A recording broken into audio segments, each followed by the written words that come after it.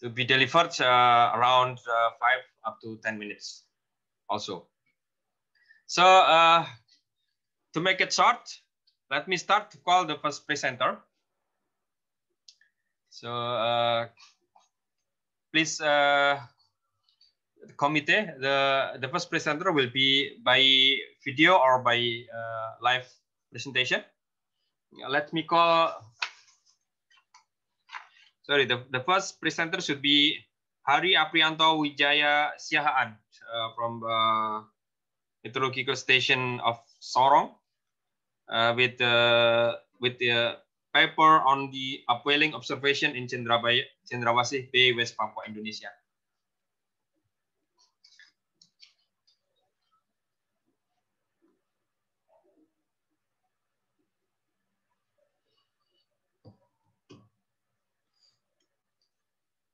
So Hari Aprianto, are you here?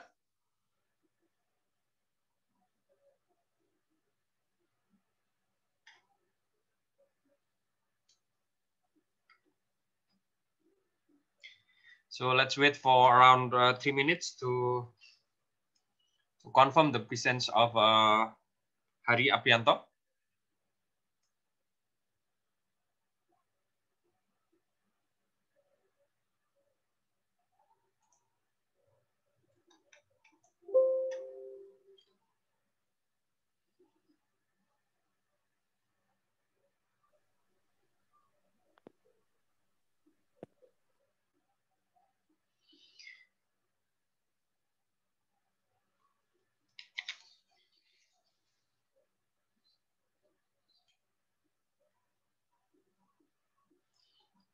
Yeah, it seems that the first presenter is does not come to this session. I will continue with the second one, and then maybe we will have another calling for the first presenter.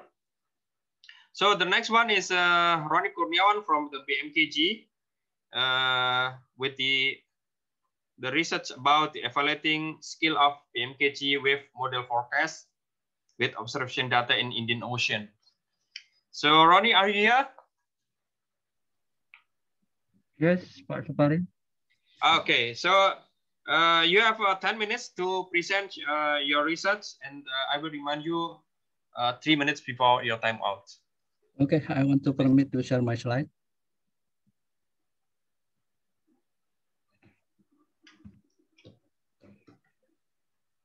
Thank you, Mr. Supari. Can you see my slide? Or if my sound is not good, you can tell me. Yes, everything okay, I think. Okay, thank you. Thank you very much. Good afternoon for all the participants.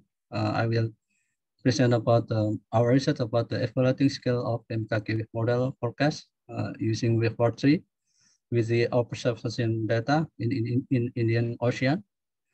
And this is the background in our research. As we know that marine meteorological information services are really important and must be available continuously for public information, especially for ocean information. And in Indonesia, I think BMKG is one institution which is responsible for providing maritime forecast information.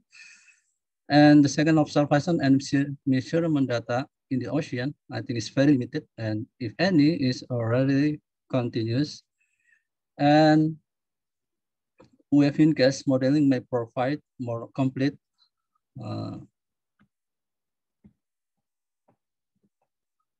and continuous data in addition to available observation and measurement data. And right now, BMKG uses a wave 3 model to provide wave forecast in Indonesia, Indonesian waters. And this model operationalized since 2014.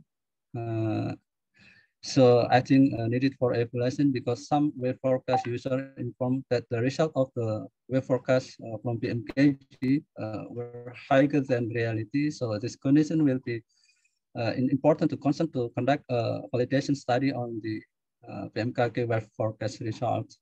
And this is our proposals about our research to evaluate PMKK wave model. Right now using the wave 3 about the performance for 7-day forecast and to analyze for the forecast skill for recommendation and to implement the model. And how about the data and methods? About the data, we use the observation data wave and wind surface from research visual mirror from in Indian Ocean around 4 degrees 14 south, 101 degrees 31 east, about 100 kilometers from west of Sumatra Island. And the test period on 5 until to 31 December 2017. And how about the PMKK forecast data? We use from wave 3 output, the parameter such cover significant wave height and wind surface for 7 days forecast start from 0 UTC every each day. And the spatial resolution 7 kilometers and some spatial temporal of 3 hours and forecast for day ahead in every each data. I think the data period same we took for the same period with the observation data. And this is the position of the research visual mirror.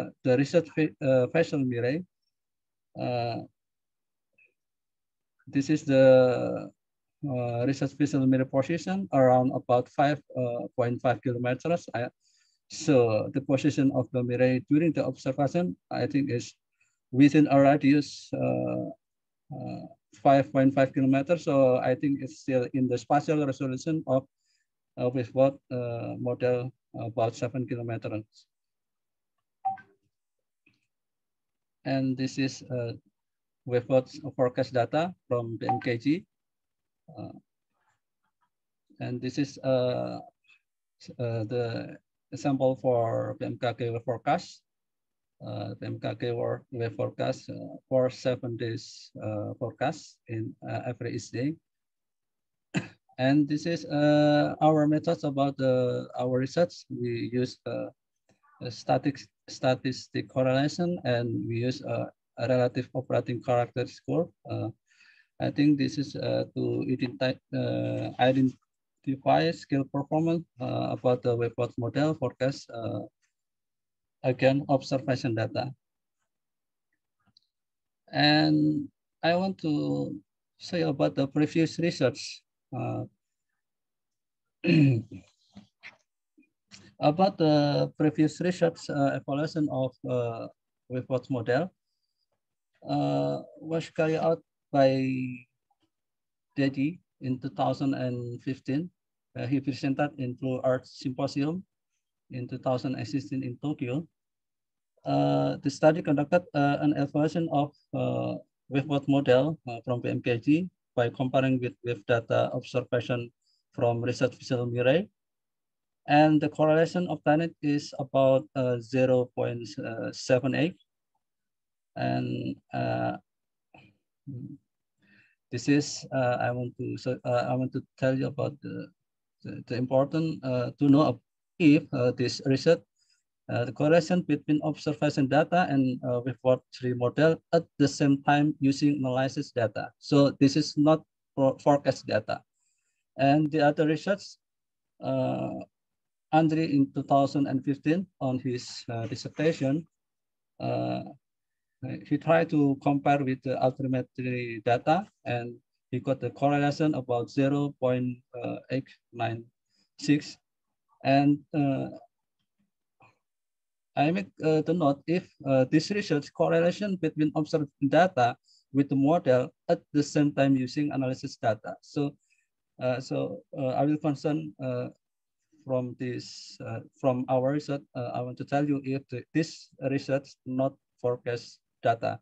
So, how about our research? We will try to compare the same method. We try compare with the time series of wavefront 3 model analysis with research visual mirror. We got the correlation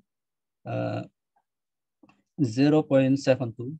And I want to tell you all the research comparing the model with the same data period with observation data. So how about the forecast accuracy? This is our research concern. And this is the timer for you, Ronnie. So you will have 3 minutes more. Yeah, thank you.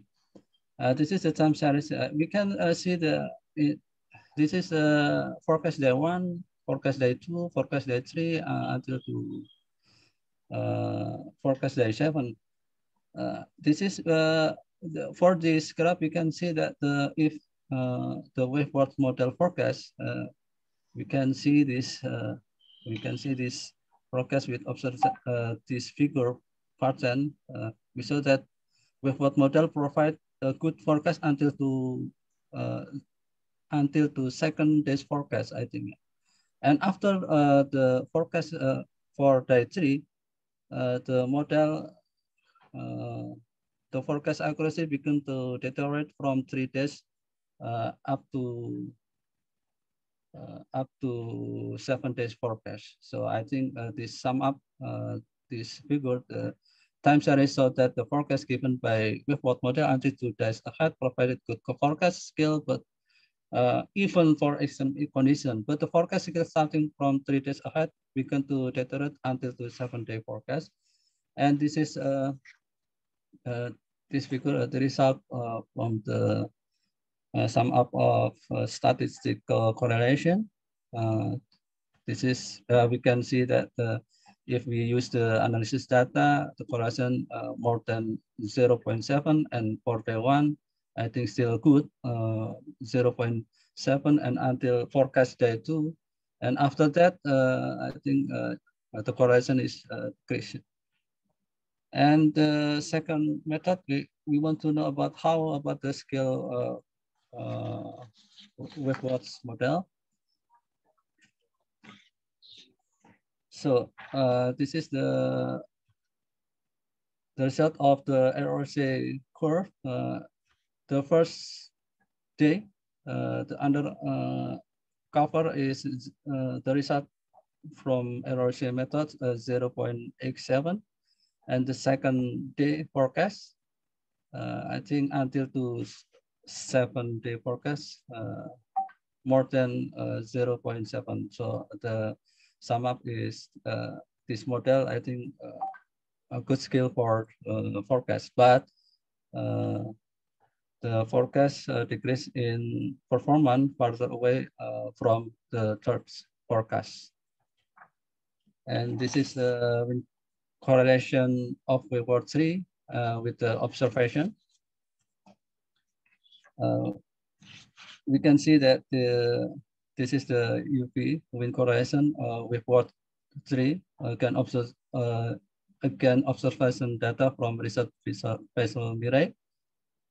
This is a forecast day analysis. This is forecast.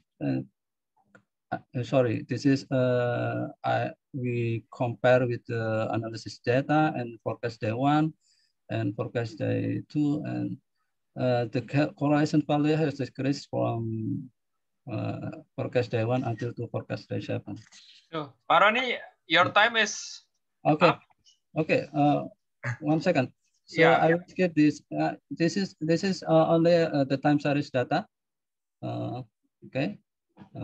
For forecast day 1 until to forecast day 7, and this is our sum up of my research. The first, the skill forecast of MKK model, I think provide good result for day 1 until to day 2 forecast. While day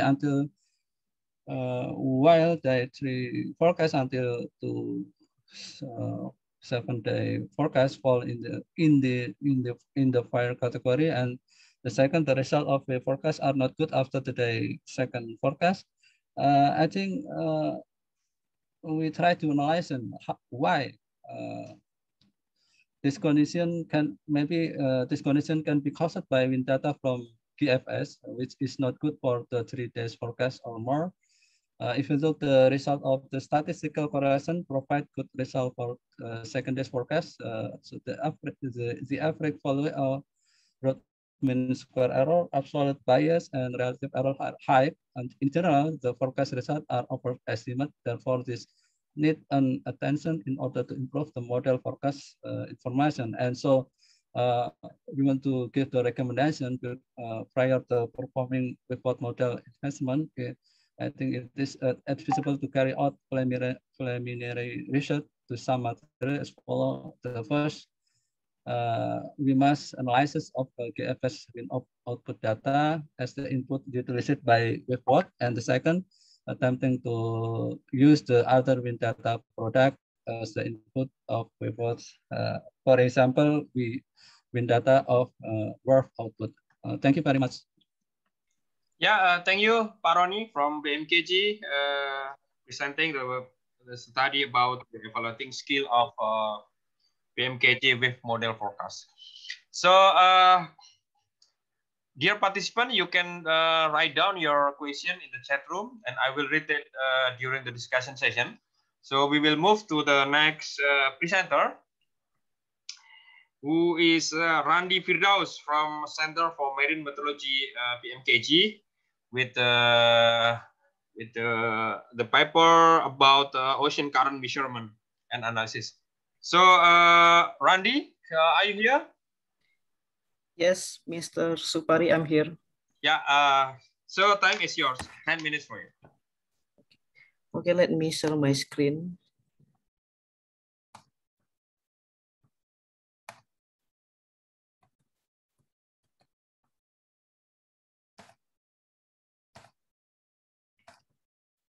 I need confirmation. Is my voice and my share screen is okay? Yeah, everything's good. Okay. All right, good afternoon, everyone. Thanks for having me in ICTMAS. I'm Randy, and I'm presenting my colleagues, Miss Eja and Dr. Purkon. We are from Center for Marine Meteorology. We are present our work about ocean current measurement and analysis using high frequency radar in the Bali Strait. This is the outline presentation today. And for the introduction, we already know that the Bali Strait has an important role in various important sectors, and this strait is well known for its strong current, but unfortunately there are lack of observation data in here. Thus, the BMKG has made an effort to protect the ocean current by installing the HF radar. And for the HF radar itself, the scientists are agree that this is the cutting edge remote sensing technology for the sea surface current mapping. HF radars is used the high frequency radio waves to map the sea surface and web remotely, and it has a unprecedented spatial and temporal resolution.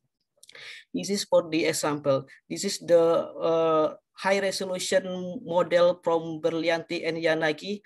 As we can see in this box, there are only 5 vectors of current, but in the same location, if we use HF radar, there are at least 50 vectors of ocean current. And HF radar is widely used for various activities such as marine safety, model validation as simulation, and also tsunami early warning. Unfortunately, at least for the published papers, there are no or very little comprehensive studies about HF radar in Indonesia. So in this research, we try to investigate the capability of HF radar to describe the tidal and residual current in Bali Strait. For the method, this is the simple project that we use in this research. We have the HF radar and ADCP data. We compare the zonal and the meridional current of each data and do the harmonic analysis to produce the tidal and residual current. For tidal current, we compare with the tidal data from BIG. For the residual current, we compare with our marine AWS data. We made some analysis and made the conclusion. Here is the detail of data we use in this research and the map of the instrument that we use. For the information, we are not use the same data for verification and for analysis. because the lack of observation data in Bali Strait. And for the data acquisition and processing, the transmitted radio frequency wave will transmit back to the antenna receiver will experience the back scattering and the Doppler shift.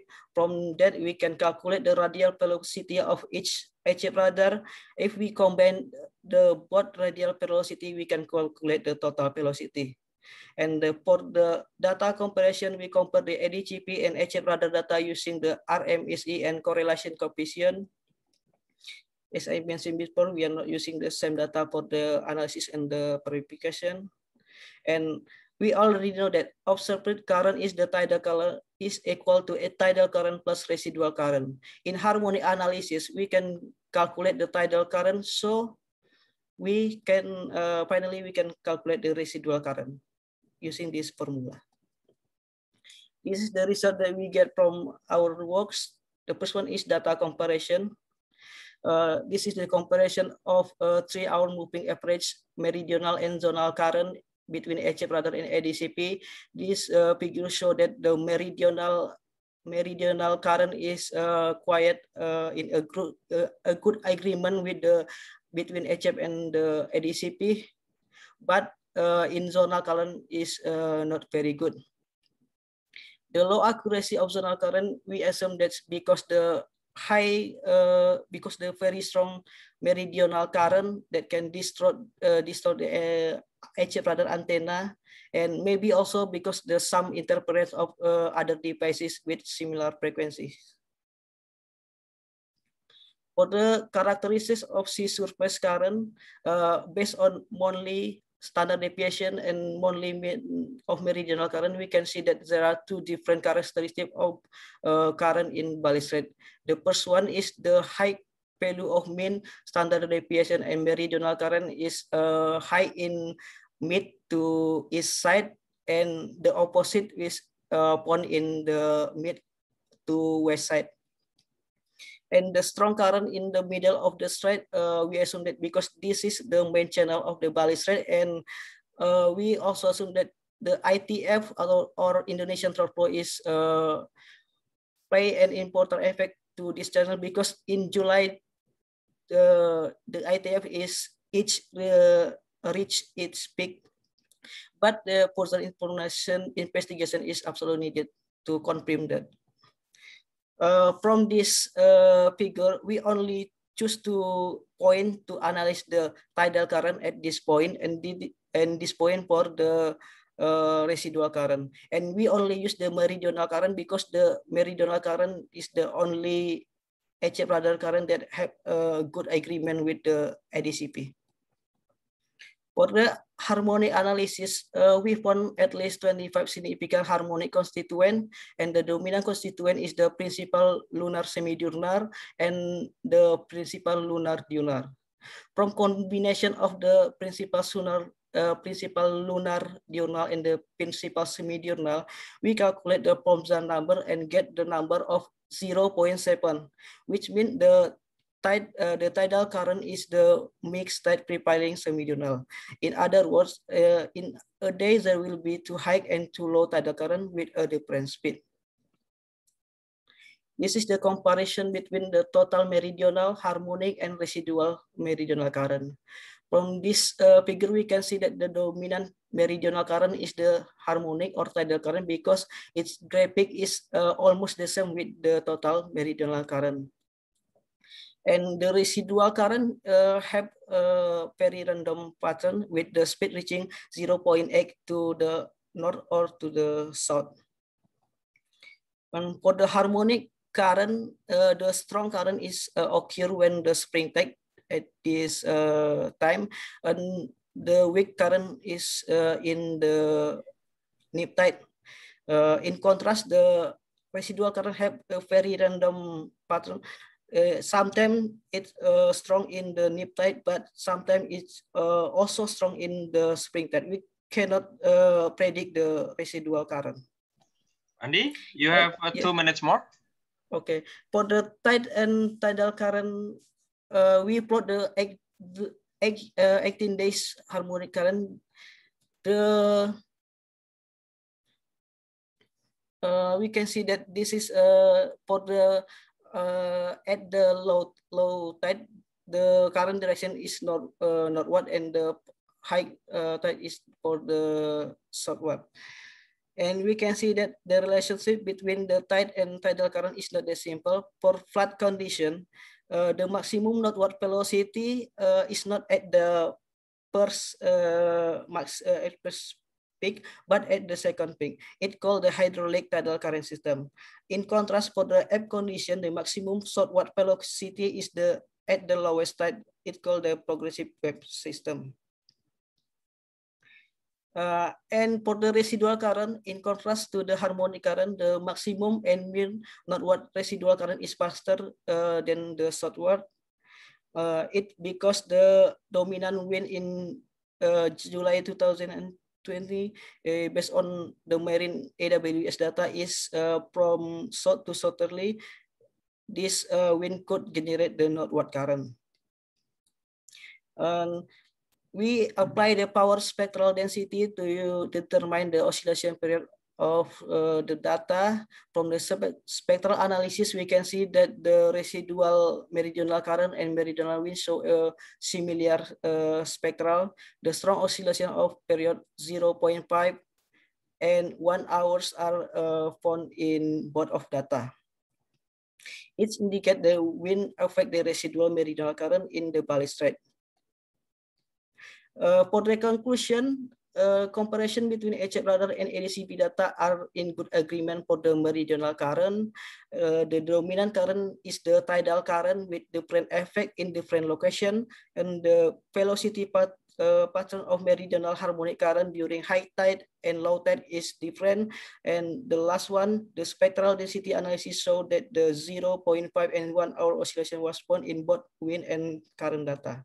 From this work, we would like to thank to Marine Meteorological Analysis and Prediction and Center for Research and Development whom provide the ADCP data. We also thank to the Indonesian Agency for Geospatial or BIG for providing the online tidal data. And finally, thank you and happy World Med Day 2021.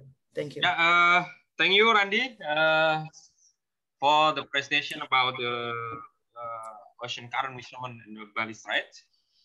And yeah, again, I'm inviting the participant to write down the question in the chat room, or you also have an option to directly ask during the discussion session. So next, we will move to the other presenter, which is with Roy Saida Sanjaya from the Sumedang University.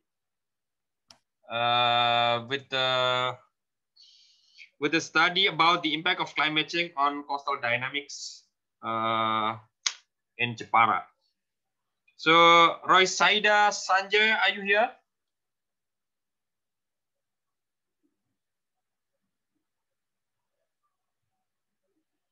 Okay, so we are waiting the response from the Roy Saida Sanjaya.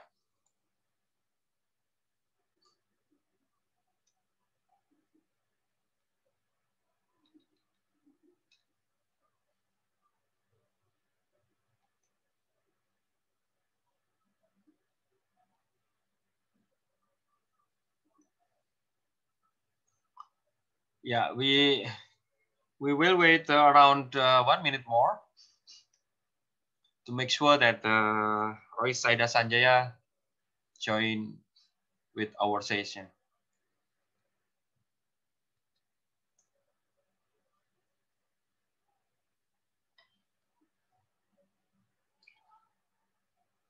So I think the next presenter should prepare Joshua Adenugroho from Biak Meteorological Station. Maybe you can prepare before.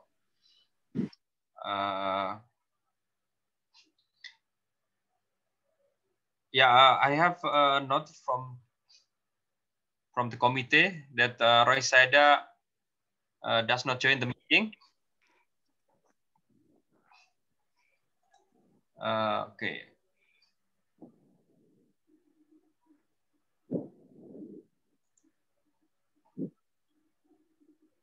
Yeah. Okay. The the presenter of Roy Saida Sanja sent us the link of YouTube, so I will play the YouTube video for us to hear the presentation. Let me set up first.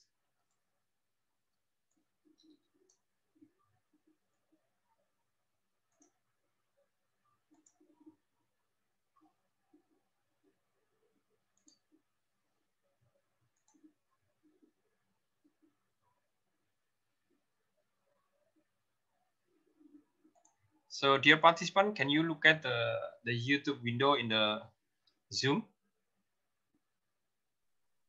Yes, Pak Supari. Okay, thank you. Thanks for the response. So I will play the video of our presentation. Sorry, let me share with the audio one.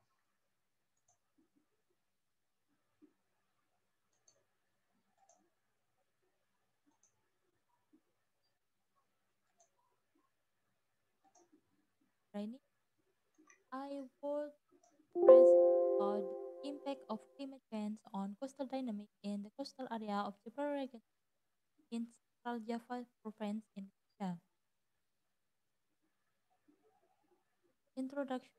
Coastal area is an area with very high dynamics. One of it can be seen from change coastline.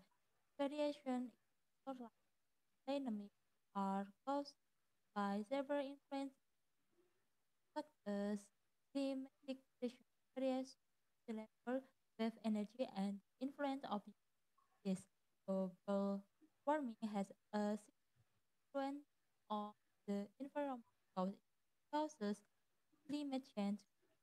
Nowadays, the impact of global climate change currently play an important role in the dynamic of coastal area because it has caused sea level rise and shoreline changes due to rising surface temperature on will certainly have very significant impact considering that Indonesia is an archipelago with many coastal area and small islands.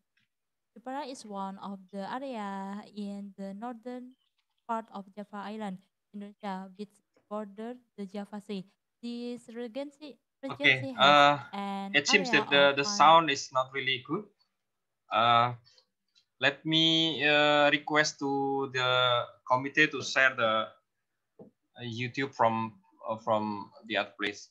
So the committee, please share the video from YouTube with for this presentation.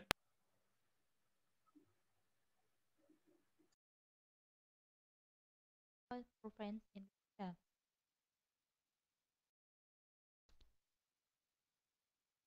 Good morning, ladies and gentlemen. Let me introduce myself. My name is Ro, and our training. I will present about the impact of climate change on coastal dynamics in the coastal area of Java region in Central Java province, Indonesia. Introduction. Coastal area is an area with very high dynamics. One of it can be seen from change coastline. Variation in coastline dynamics are caused by several influences such as climatic pressure, various sea level, wave energy, and influence of this. Global warming has a influence on the environment because it causes climate change.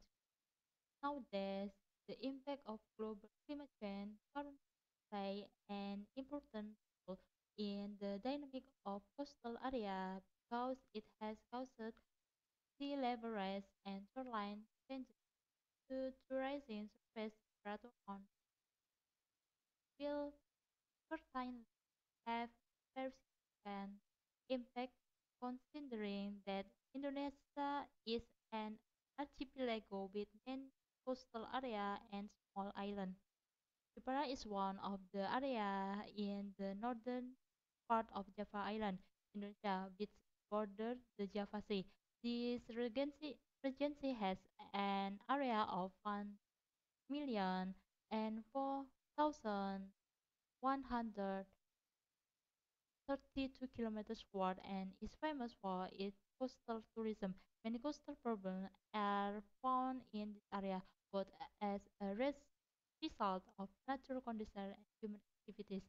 Damage along the 7.6 kilometers of the total length of the coast, which is the 72 kilometers, also occurred in this area.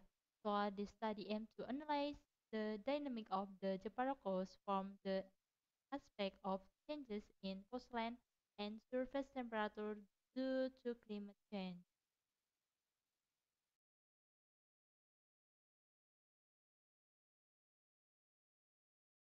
Methodology. The method and data used in this study use remote sensing analysis with shoreline extraction and land surface temperature of LST on Landsat imagery in 1988 and 2000 and 2020. The LST method is used to determine temperature changes that occur and link them between climate change and shoreline changes that occur on the coast of the Arabian Sea.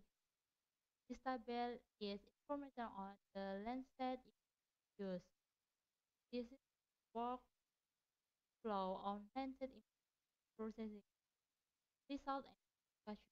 Land surface temperature is one of the parameters to see climate condition. Besides that, it can be used to help determine regional and global climate.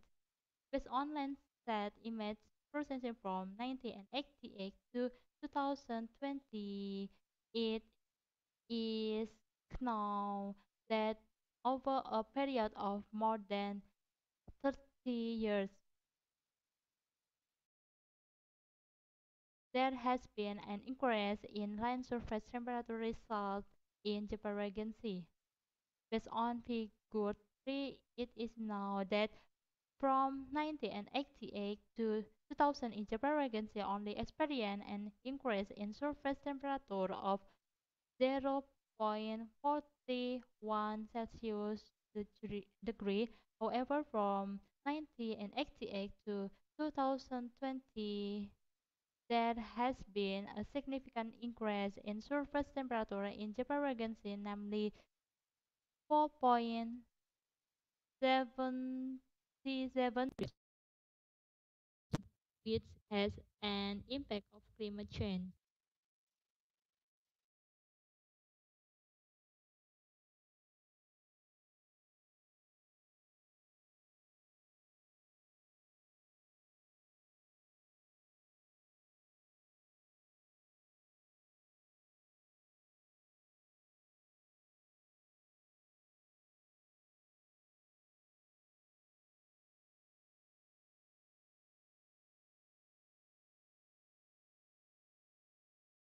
Result of the analysis of the line of the coastal area of the Paraguayan Sea from the 90 and 88 Landsat 5 TM image and 2000 Landsat 7 ETM and 2020 Landsat 8 only or 3 using the band ratio approach to emphasize the boundaries between land and sea and on-screen digitizing. It is now that coastal dynamics the most dominant is the abrasion and accretion process. In 1980 to 2000, the incidence of land reduction of coastal abrasion reached 319.17 hectares in the study area, while the addition of land or accretion reached 1,050.3 hectare. Based on this, it can be concluded the dynamic of the coast in Jepara 90 and 88 to 2000 was dominated by the process of coastal abrasion. Based on the result of the analyze and image processing from 2000 to 2020.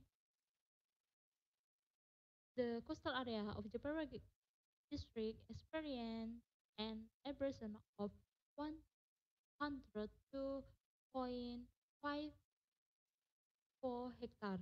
On the other hand, the incident of accretion reached 249.25 hectare. Based on this, it can be concluded during the time from 2000 to 2020, the dynamic of the Jepara coast was dominated by the edge of land acres.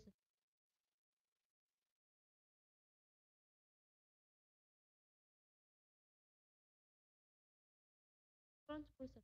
Based on the research that has been done, it can be concluded that global warming has caused the phenomenon of climate change. It is indicated by an increase in surface temperature of 4.77 Celsius degree during the period 90 and 88 to 2020, then during the period 90 and 88 to 2000, there has been a change in the coastline with dominant coastal dynamic occurring on the coast of Jepara with its erosion. Well, meanwhile, during the period 2000 to 2020, the dominant coastal dynamic was sedimentation accretion. Incident of abrasion accretion is influenced by various factors, but biological and anthropogenic. So it can be concluded that the impact of climate change, in addition to causing sea level rise, will also cause global wind pattern of change, affect the circulation pattern of wave and ocean current. Monitoring change in the coastline is very important to do, especially in the midst of change crisis that is hitting almost the entire world. Identification, identification, identification shoreline change provide information to coastal scientific engineering decision maker and stakeholder for future management and development plan for coastal area. Thank you for your time and attention. Yeah, thank you for the committee for playing the video of from Royce Saida Sanjaya from Semarang University, Indonesia. So again, we will have a presentation about the current data. Let me call the next presenter with Joshua Adinugroho from Meteorological Station of Biak. Joshua, are you here?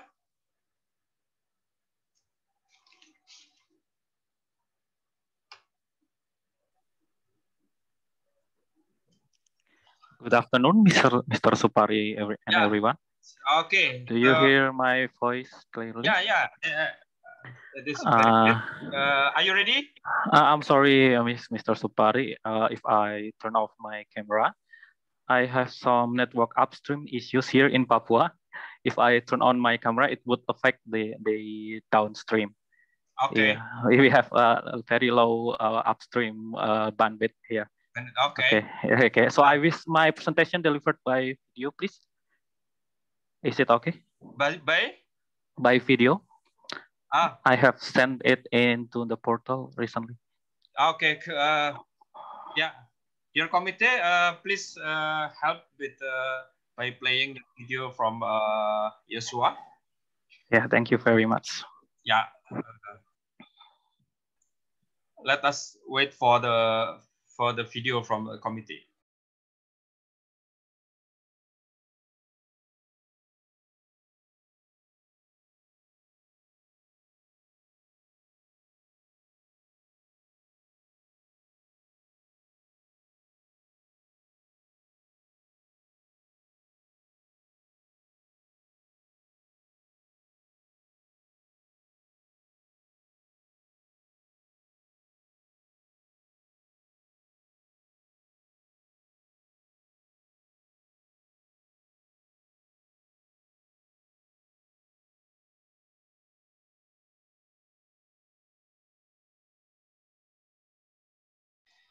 We are still waiting the link from the committee. So before while waiting for the video, I will check the another presenter that in the schedule. Ade Nova Fitrianto, are you here? I'm sorry for Ade Nova Fitrianto is changed by me, Lisa Agustina. So the presenter is different. Okay. Yes, yes. And then there is also Muhammad Reza Ferdiansyah. Muhammad Reza, are you here? Yes.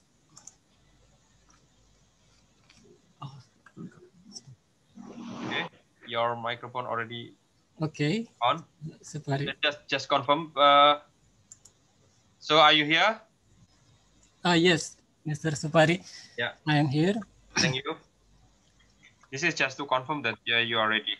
Okay. So the next one is maybe will be Ilham Fajar Putra Perdana. Yes, Mr. Supari.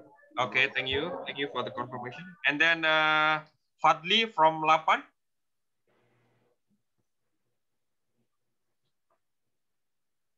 Hello? Yes, here I am. Okay, thank you.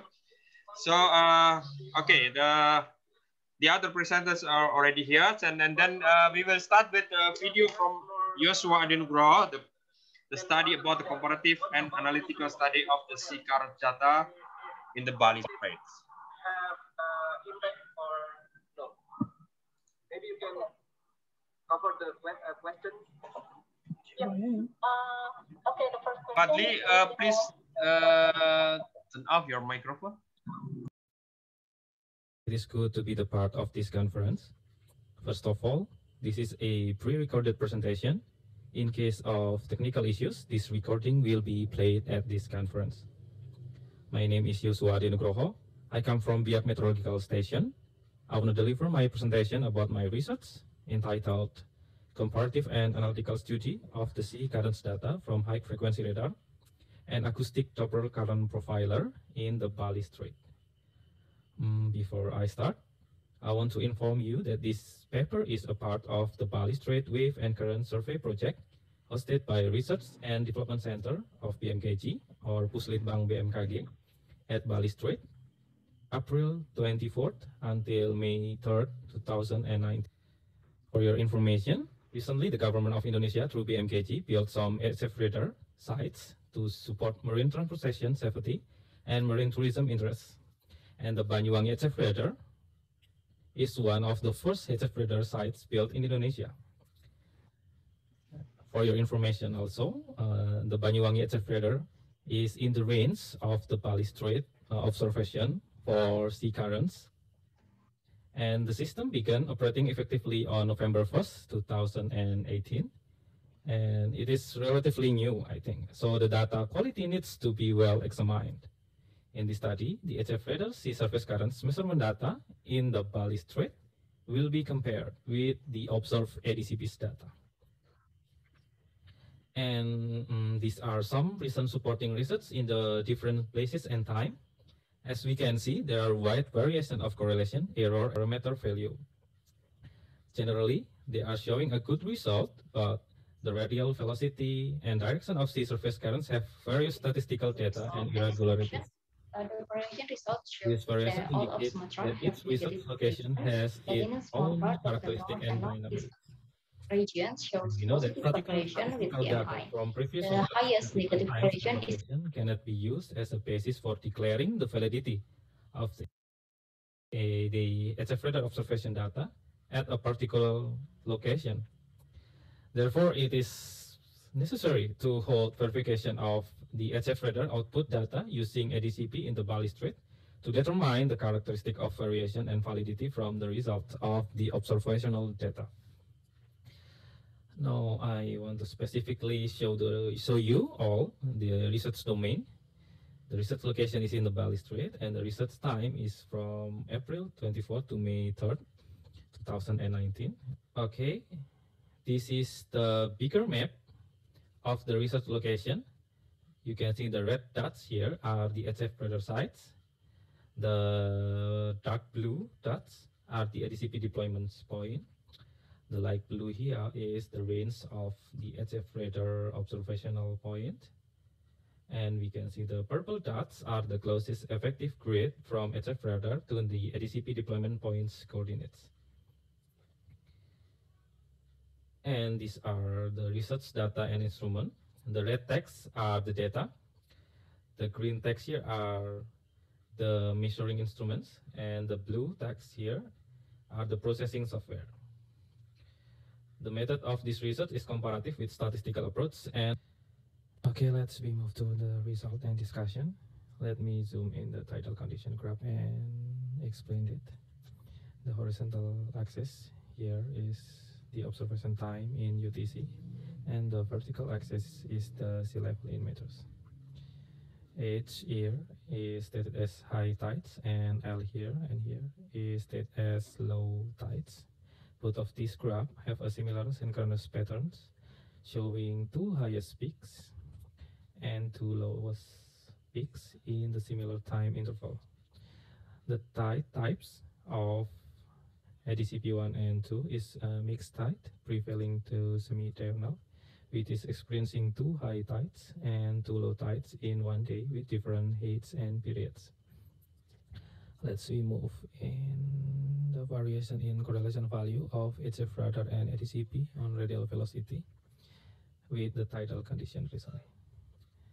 We can see this is the horizontal axis, shows the observed time in UTC, and the primary vertical axis here shows the correlation value of the radial velocity of the HF radar and the ADCP, and the secondary vertical axis here represents the mean sea level, which is described the average tidal condition in the Bali Strait at both location point at the time of the observation.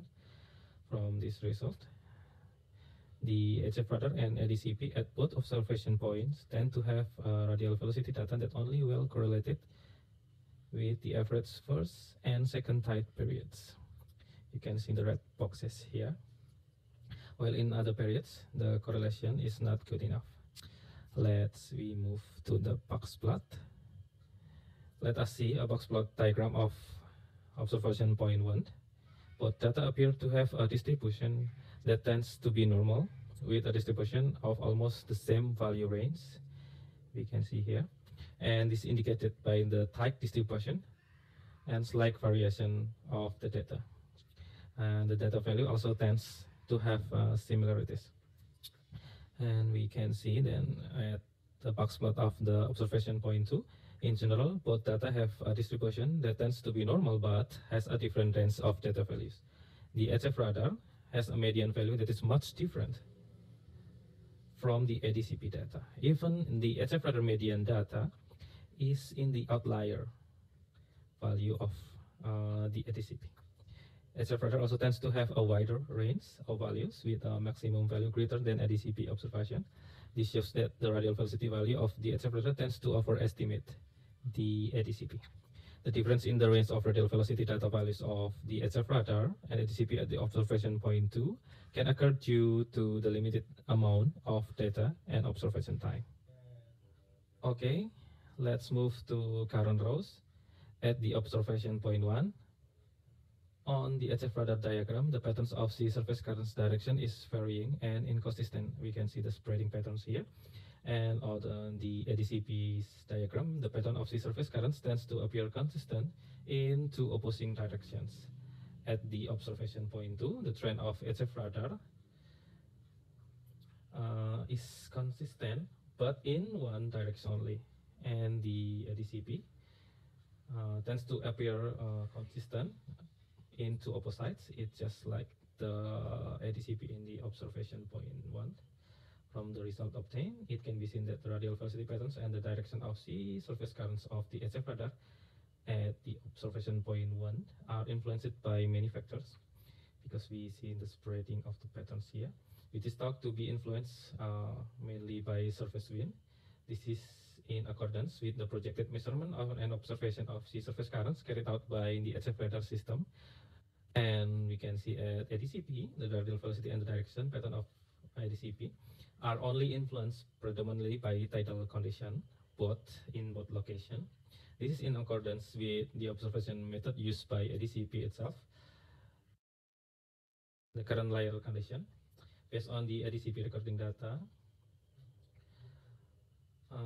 it can be seen that from the surface to the depths of the sea, the current velocity is increasingly homogeneous. The lowest level of IDCP 1 and 2 are showing a homogeneous tighter range and slower radial velocity at a range of 0 until 50 centimeter per second. And the highest level of IDCP 1 and 2 are showing a heterogeneous wider range and faster radial velocity at a range of 0 until 150 centimeter per second. This indicates that there is a persistence of sea currents in the deepest layer compared to the sea level. Okay, and we move to conclusion. The tidal condition in the Bali Strait at the time of observation are mixed tide prevailing semi-diurnal. The sea current's radial velocity characteristics show good persistence in the lower layer than the upper layer. And the radial velocity data of the sea surface current of the HF radar and IDCP tends to only have the same and representative values at the average of the first high tide and second low tide periods. With the HF radar data tends to overestimate the IDCP. And HF radar and IDCP sea surface current data are influenced by tidal condition. The causes of differences in the distribution patterns of radial velocity and direction of the surface currents cannot be explained specifically and absolutely in this study. The addition of more IDCP instruments at several observation points in the Bali Strait is highly recommended for better representation and data density. A longer observation time is also suggested to obtain better climatological data for more representative results. Okay, these are my references from 4 books, 8 journal, and 1 online resource. These research were supported by Puslitbang and Pusmetmar BMKG, and we thank our colleagues from STMKG who provided insight and expertise that greatly assisted the research. And if you are interested with my research, please kindly contact me at my email, WhatsApp, or Telegram. Okay, thank you very much for your attention.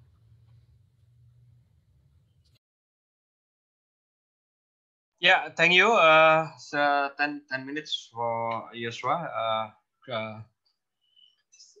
A good quality of video, I think, so we can hear clearly. And dear participants, we already finished our first part of this session, consisting of 4 presenters. So we will have a session for discussion. There are some similar topics for the paper that has been presented, just like analysis of current in Bali Strait, and also the ocean modeling. So I'm waiting for the question from the participants for the discussion session. So let me check first the chat room. Is there any question there?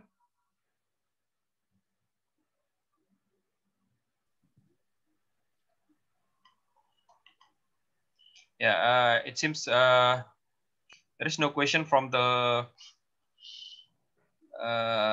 participants. Supari. Okay. As a convener, may I have to give some suggestion now or at the end?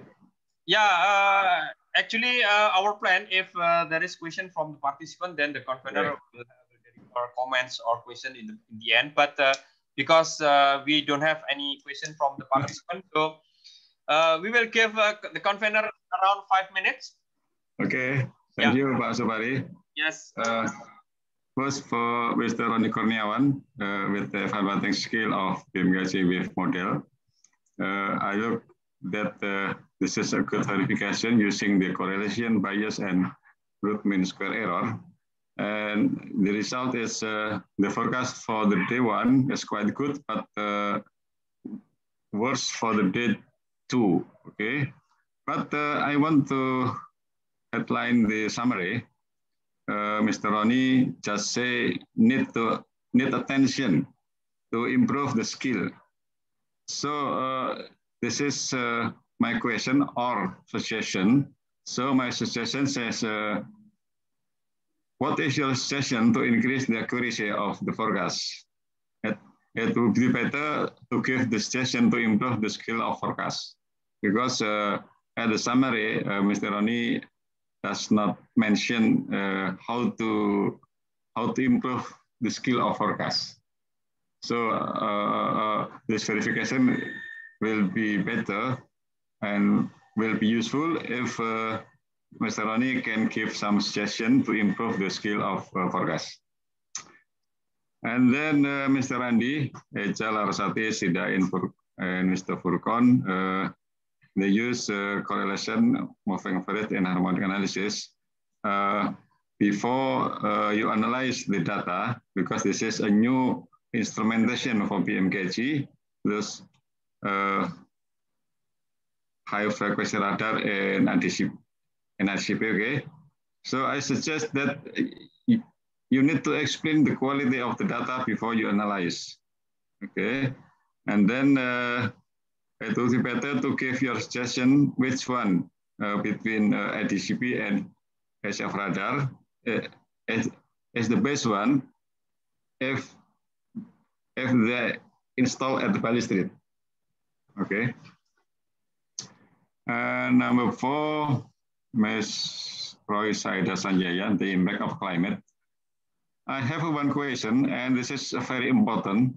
At the summary, they have one summary that surface temperature increased 4.77 degrees between 1988 to 2000.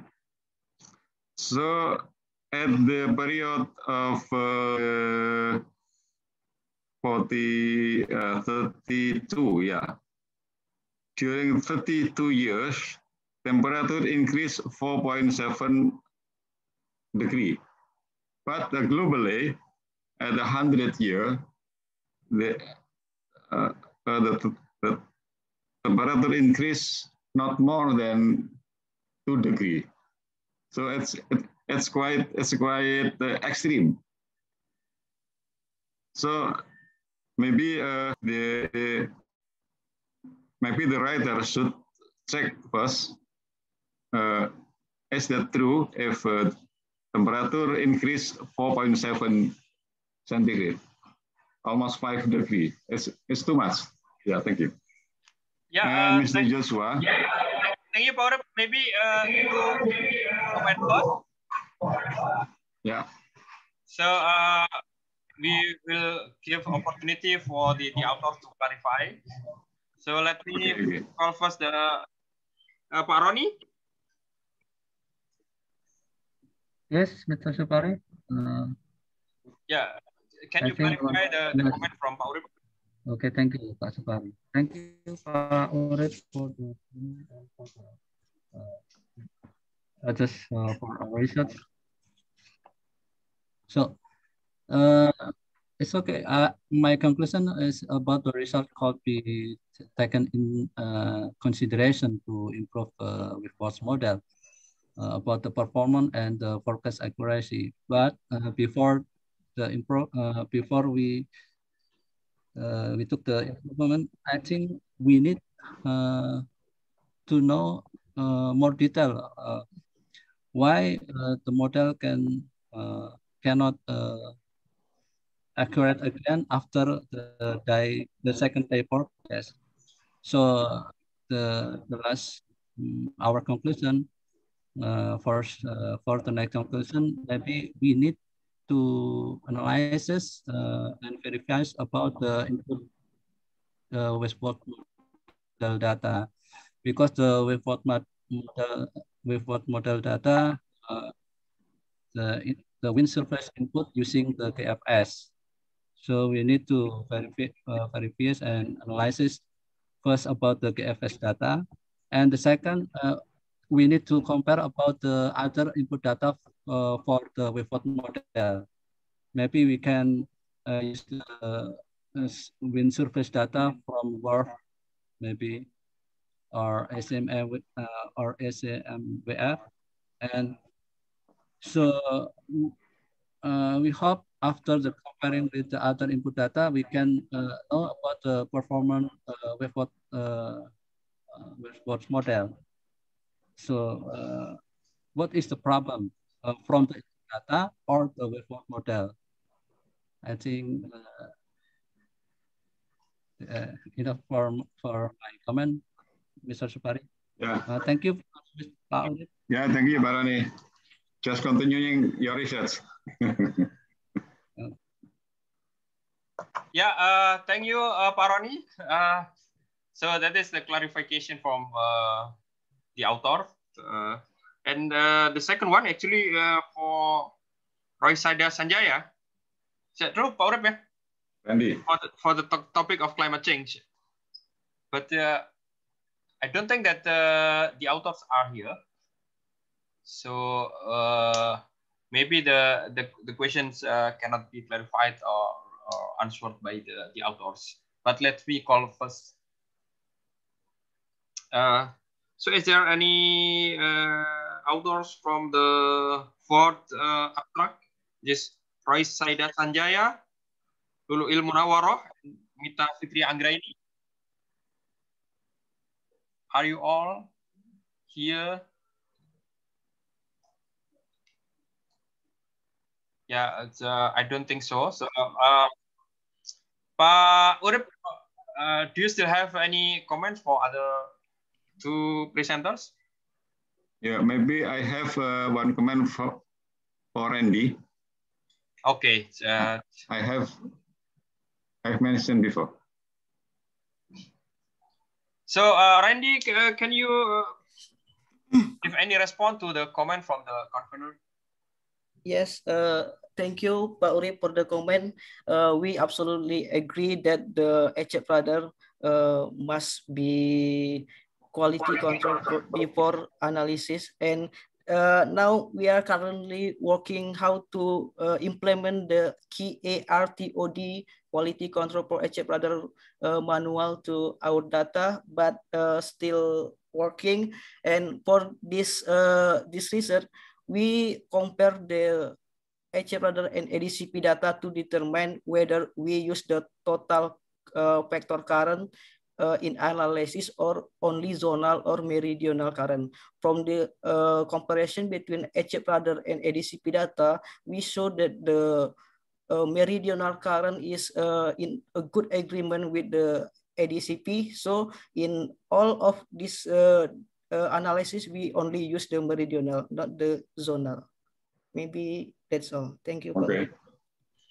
Yeah, thank you, Randy. So we still have other one convener. Let me call the Pak Yusafat.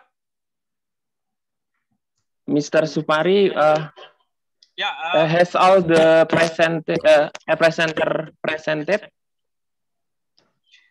No, we still have 4 presenters in the second part. I want to the last session because I want to resume about all the presenter. Okay, thank you. Okay.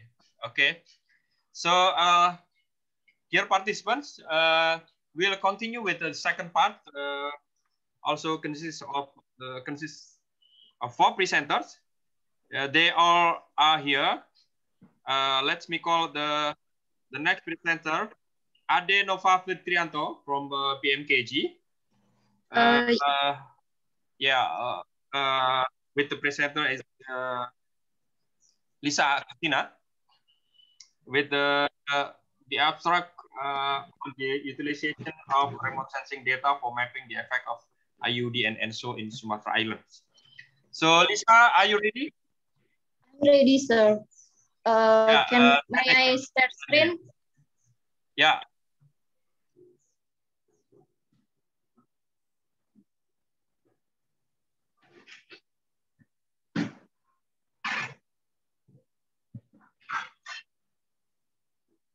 Okay, hello everyone. Good afternoon. Here I want to present my paper titled Utilization of Remote Sensing Data for Mapping for mapping the effect of Indian Ocean Dipole or IOD and El Nino Southern Oscillation, and so in Sumatra Island. This paper is written by me, Lisa Agustina, Mr. Rista Hernandi Virjanto, and Ade Fidrianto from STMKG. First, I will give the outline before I start my presentation. First, I will give the introduction, then I will explain the data and method that we use. After that, I will show the result, and the last is conclusion. Start with introduction. The relationship between the land, ocean, and atmosphere in a region is closely related to its weather and climate. Based on the location, the variability of rainfall in Indonesia is intensely estimated to be influenced by several climate control systems. The global climate systems that affect on rainfall variability of Indonesia are Indian Ocean Dipole and El Nino Shortened Oscillation.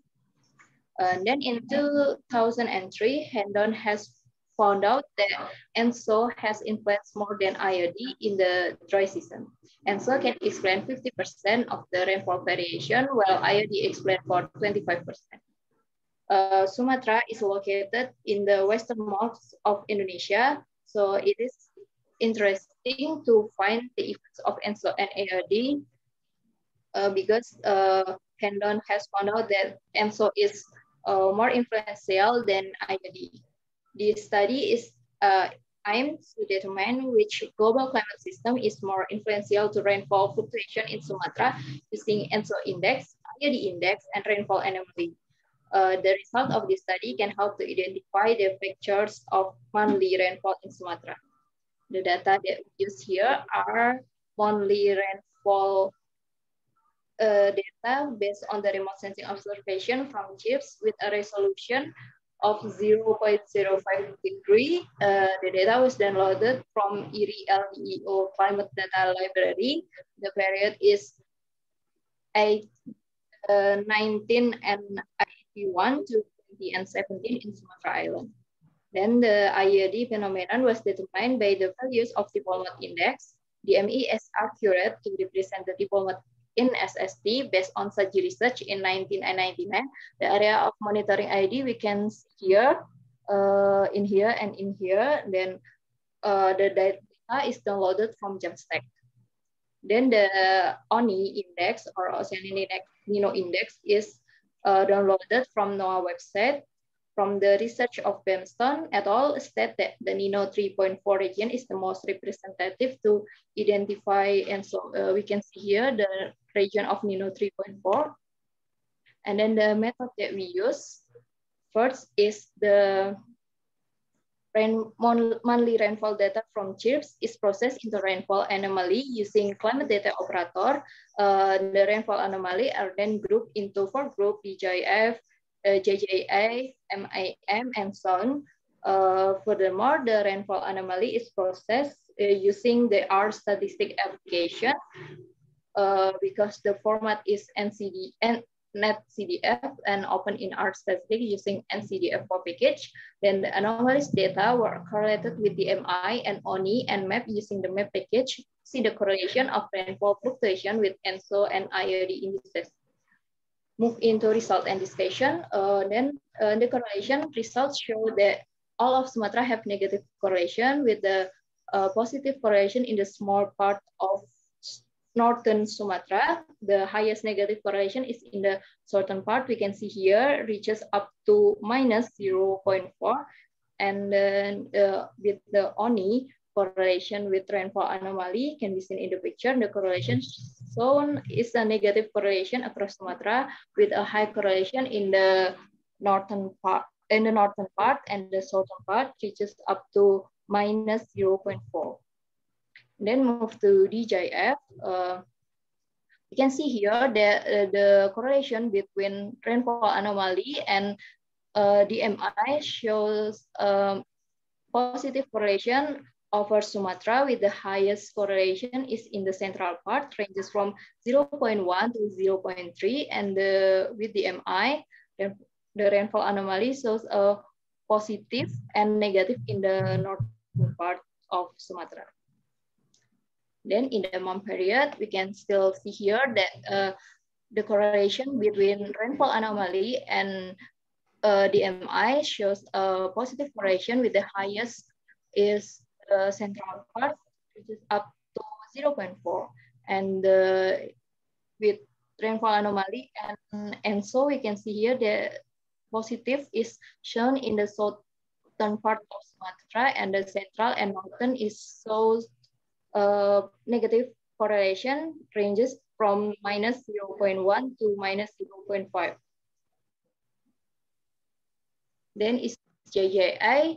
The correlation is, we can see here with the DMI is divided into two parts, with the southern part is negative correlation and the northern part is positive correlation. The positive correlation is range from 0.1 to 0.3, and the negative correlation is ranging from 0.1 to negative 0.4. Then we can see here with the ONI, shows a dominant negative correlation in across Sumatra, and small northern part shows a positive correlation. Range from minus 0.45 in here to 0.2. 0.2 is in northern part. And the sun is showing a highest correlation. We can see here the southern part of Sumatra, the correlation between DMI and rainfall anomaly shows a high value reaching up to minus 0.6. In this season period, the correlation value between DMI and the rainfall anomaly is the highest compared to the previous season periods. In the north, it shows correlation values from 0.1 to 0.3 in here, and in here is up to just 0.3. And the correlation between ONI and rainfall anomaly, we can see in the southern part is the highest, reaches up to minus 0.5, but the largest part shows a value just of minus 0.4. And the small part here in the northern, we can see ranging up to 0.2. Then the last is conclusion. The results show that remote sensing data from chips can provide good results in explaining the interaction between rainfall anomaly and IOD and slow phenomena in Sumatra. Furthermore, the remote sensing data can be used to analyze rainfall patterns that usually point observation data are not covered. The DMI value has a high correlation with rainfall anomaly in Sumatra occurring during the transition season period, JJI and SON. Then the JJI period shows a positive correlation of up to 0.4 in the central part of Sumatra. During the SON period, the negative correlation is the highest, reaching minus 0.6 in Sumatra southern part. And the correlation between rainfall anomaly in Sumatra and ONI is generally not clear in the periods of JJI and SON. However, the value is not as high as correlation between rainfall anomaly and DMI. In general, the correlation value for rainfall anomaly in Sumatra has a higher value when it is associated with DMI compared to ONI. Nevertheless, the correlation of rainfall anomaly data shows that the correlation with ONI has a higher negative correlation values in all parts of Sumatra compared to the DMI. This is the references that we use. Thank you. Yeah, thank you, Rita.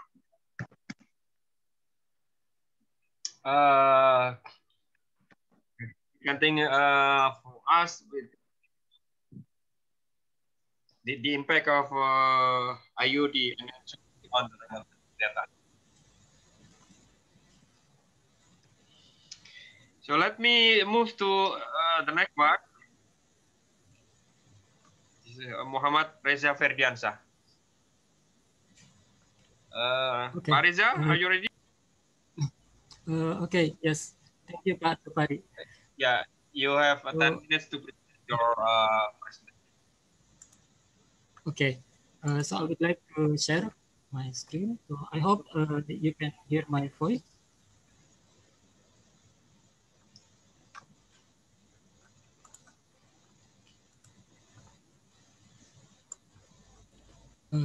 Hello, good afternoon, everyone. I would like to talk about. I would like to talk about the estimation of sea breeze front velocity over coastal urban using Himawari 8 images. This is the collaboration work with my colleague from the STIS School of the Statistics, Mr. Ari Wahyu Wijayanto. First, I would like to review about why sea breeze is important. So as we know that most megacities, the cities which has population more than 11 millions all over the world are located at coastal region.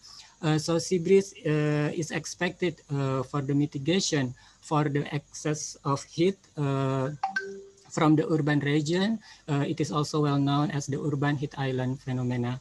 Besides its cooling impact, sea breeze also is expected for the air ventilation due to the air pollution, because the urban regions, there are many emerging socio-economic activity on that regions. So on the satellite images, sea breeze event can be observed as a distinct boundary between the clear part at the upwind region and the cloudy at the downwind region of the sea breeze front. So by tracking of this cloud line of the cumulus cloud line, this feature is traceable on the satellite images. So we try to track the movement of this sea breeze front by detecting this type of cloudiness feature on satellite images. Then how the cloudiness, the cloud line can be detected. So from the computer vision, we can use the edge detection algorithms, and there are two approach. We can solve it by explicit way or the implicit way. And nowadays, many studies focusing on the implicit way of the edge detection. And we can also imply this method for automatic purpose in detecting the cloud line. For example, by using the algorithms, next algorithm. So this algorithm actually consists of such equation. The first two is for the internal part. This is for smoothing the edge or the curve. And the last part is the external part for attracting or the force to make the contour approaching the edge. For example, Corpetti and Planchon 2010 study, they combined this snake algorithm with the wavelet decomposition to provide the external part of this part for detecting the cloud lines, so they can successfully remove the the cirrus contamination when they detect this cloud line. And another study, Ferdiansa et al. 2020, they implement the morphological snake algorithm to estimate the arrival time of the sea breeze front over Jakarta, and they compare with the observation data. So, and then even from the previous studies, the arrival time of the sea breeze front was able to be estimated even automatic way.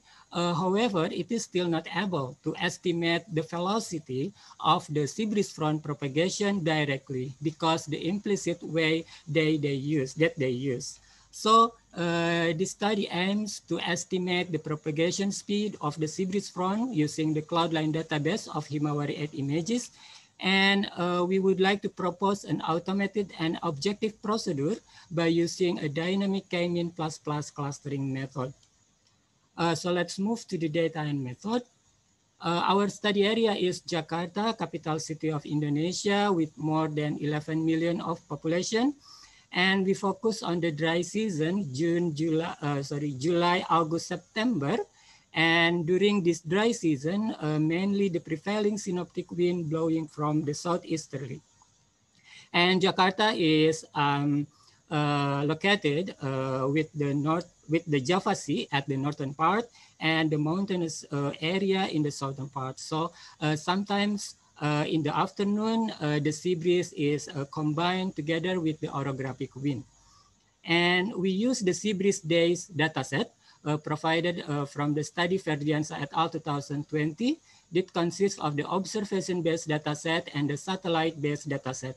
So we use the Sibris days between 2017 and 2018, and with arrival time of the Sibris front based on the observation site at KKP and BPL. So KKP is located near the coast area and the BPL located near the city center.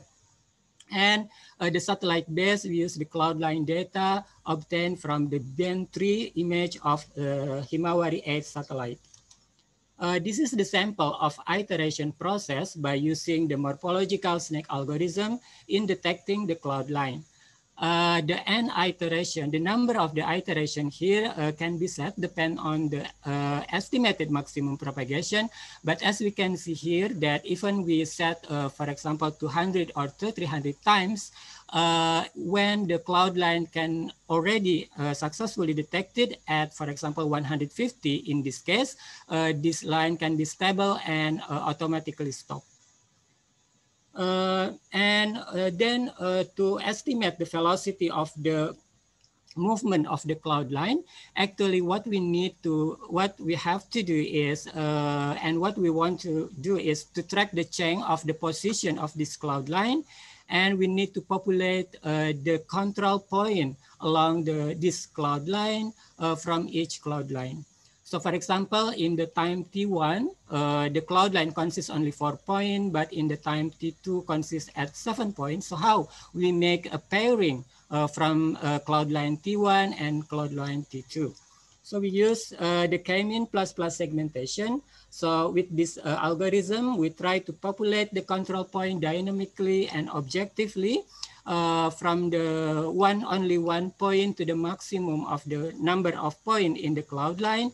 And then we calculate, after we find the best pairing, we calculate the nearest distance between that cloud line to the cluster group or the point within a cloud line. And finally, Aresha? Yep. Sorry, you have remaining 3 minutes. Okay, thank you. Yes. So finally, we calculate the velocity by dividing this distance by the time difference. So let's move to the result. So this is example of how to define the mean arrival time of Sibris front from 36 cases using the density function. This image is the mean cloud line at the 10 a.m. in the morning, and this one is at 1:30 p.m. in the afternoon. So this one is actually the mean arrival time that passing the KKP observation site, and in the afternoon, it passing the BPL observation site. So this one is the result of the mean arrival time of the SBF derived from the cloud line detection from 9 a.m. to the 4 p.m. So we can know from the every 10-minute images the propagation or the evolution of the cloud line during the Sibris days. So here is the result for the estimated speed calculated by our method. We found here that a wide range was found, wide range of the speed at 9 and 10 o'clock. And we see also some many outlier here at 10 p.m. and the minimum unit speed was found at 1 p.m. So actually 10 o'clock here is actually the mean arrival time at KKP, and 1 p.m. is the mean arrival time at BPL. So we can see the pattern here, decreasing pattern toward the 1 o'clock. So and then after passing this BPL, we see slightly increase in the afternoon. So even though we need a more proof or investigating whether the SBF propagate faster again after passing the urbanized area or not. And final result is we check also the arrival time, the speed during the arrival time at the KKP near the coast and arrival at the BPL at the city center. So for the KKP compared to the BPL, we see 10 tends to the underestimate for the calculated speed compared to the observed sea breeze front speed based on the observation. Let me conclude for today's talk. So the objective method for cloud line segmentation was addressed by K-mean ++ algorithm to estimate the velocity of curve evolution. And we found that wider range of speed was found in the morning than in the afternoon time. And minimum penetration speed was found at around 1 p.m. And by comparison with the observed SBF arrival time, we got the RMSE values 1.39 meter per second, and for BPL 1.41 meter per second. And further, for future work, we need a further examination for the particularly about the cloud line movement at urbanized area. For example, to address this question, which one is how to distinguish which one is associated with sea breeze front or not. And it is true whether the city like Jakarta is to be more cloudy. Maybe that's all for today's talk, and thank you for your kind attention. Yeah, thank you, Pak Reza, for the presentation of the velocity of sea breeze front. So to make it effectively, we will move to another presenter, who is Ilham Fajar Putra Perdana from STMKG. Ilham, are you ready? Yeah, yes. Okay. So just like another, you have 10 minutes to present your material. Okay. Wait, let me present my presentation.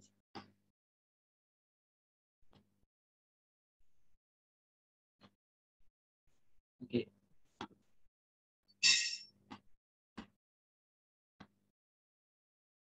Okay, is my sound clear enough? Yeah, okay, it sounds good. Okay, good afternoon, everyone. Thanks for the time. I am Ilham from Department of Meteorology of School Meteorology, Climatology, and Geophysics. Let me start my presentation. But before I start it, I want to ask two questions. First is, what if we know the start, I mean both location and time of convective cloud? And then the second is, what if we can predict the start of that convective cloud? So maybe the answer of that two questions is we can get an earlier prediction, so we can more aware and ready to the impact of the heavy rain event. And that becomes my background why me, Ilham, and Mr. Denny is my lecturer, try to conduct a research about convective initiation with headline of an assessment of convective initiation of casting algorithm within 0 up to 60 minutes using Himawari 8 satellite. Wakeworth mentioned that an accurate prediction of location and time of the first convective growth, or called convective initiation, or CI, could be the main key in providing a better prediction of heavy rain event due to convective clouds. As we know that convective cloud can impact on socio-economic losses, infrastructure, or even threaten human safety. So my research objective is to assess the performance of SATCAS. And we know that geostationary satellites are commonly used in monitoring cloud location, distribution, and development. But the question is, why SATCAS? The reason is SATCAS has a good performance. It applies an object tracking and it uses infrared channel only, so we can use it during the day and night. So, but the overall reason is SATCAS has potential and a perspective in providing an earlier of heavy rain event through CI nowcasting. The research took place over Surabaya and around during June to August 2018, and the area of interest is shown by the dashed line in that picture. Meanwhile, in this study, there are two data used. The first is 6 band of Himawari 8 satellite as CI predictor, and Surabaya Weather Radar as the verifier. So the prediction is based on satellite data. There are 3 main processes in this study, and the first is cloud masking. This process will select the potential of thick cloud or immature cumulus and remove cloudless area, cirrus, and mature cumulus based on the equation below. This pixel-based evaluation will result all potential pixels, and then those all nearest pixel were grouped into a single cloud object. The illustration is shown by the picture. What is the product of cloud masking? And the second is the object tracking. This process will track a particular cloud object, which the same object is defined if there is an overlapping area between 2 consecutive data or time. The blue object is the object at a particular time, and the red object is the object at 10 minutes ahead. If there is an overlapping area between 2 objects, the object will be assigned with the same ID with the overlapped object. But if the object do not overlap, it will be assigned with a new ID. And the third process is CI predicting. This process will determine whether a cloud object is predicted as positive CI or negative CI based on 12 interest fields. The positive CI or object which is likely predicted to precipitate a few minutes ahead is defined if it met at least 7 criteria. Meanwhile, the negative CI is defined if it only met 6 or less criteria. The verification is conducted using Surabaya Weather Radar, using dichotomous contingency method.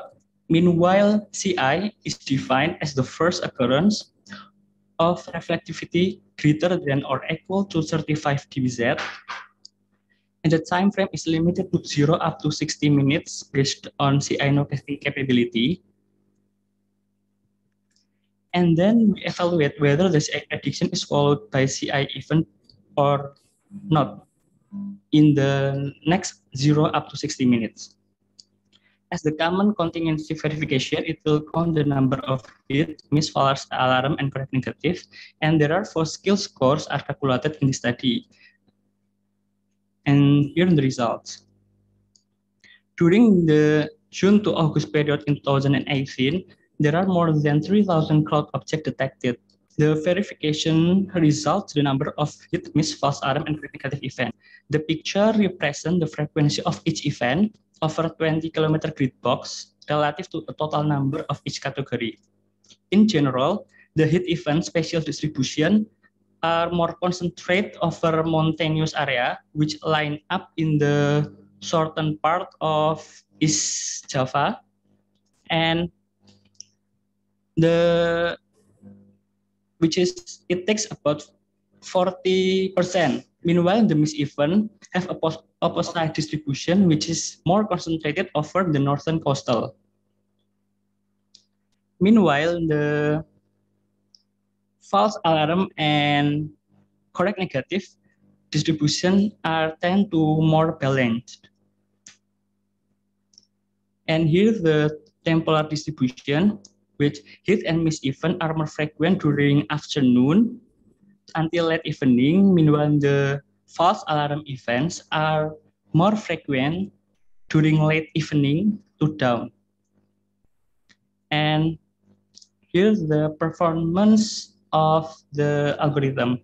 Out of 4 scores, accuracy achieves the highest scores at 80%, 87%, and followed by POD at 57%, and FAR at 52%, and CSI at 35%.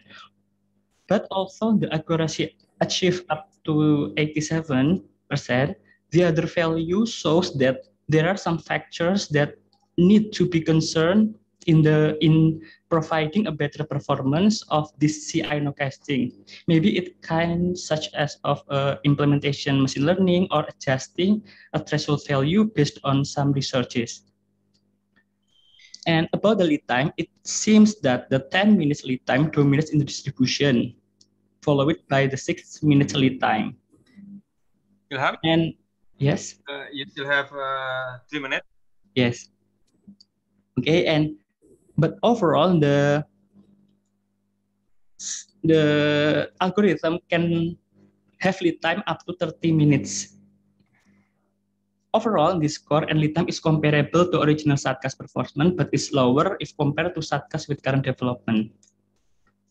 And here's the last distribution, the last result, which the distribution of each lead time values at different altitudes is presented using stacked bar chart. In general, there is a decreasing frequency of over higher latitudes on shorter lead time, or we can say that there is a correlation between the location altitudes of CI event and the lead time prediction, which at higher altitudes, the lead time prediction tends to be longer. It can be caused by the barrier effect of the mountain, which slows down the wind, so the cloud can persist or sustain for a longer time before it begins to precipitate. And here's the conclusion. Based on the CI nowcasting algorithm named SATCAS, which is evaluated over Surabaya, the performance of SATCAS can achieve the accuracy for 80%, POD and fire about 50%, and CSI at 35%. And this algorithm is capable to predict CI events up to 30 minutes prior or before CI event. And based on the result, it means that still needs further development, such as adjusting threshold, because this algorithm is dependent to threshold value or implementing dynamic threshold using machine learning. And this my main references. And if my explanation isn't clear enough or want to get further information, please contact me through this email. Thank you for your all attention. Yeah, thank you, Ilham, for the presentation about the assessment of convective initiation nowcasting. So we still have the last presenter today, who is Fadli from Lapan, with the study about the quantitative precipitation estimation using Santanu radar. Fadli, are you still here? Yes, here I am. Yeah, you have 10 minutes to present your work. Let's start now. Okay, can you see the share screen? Yeah, this is good.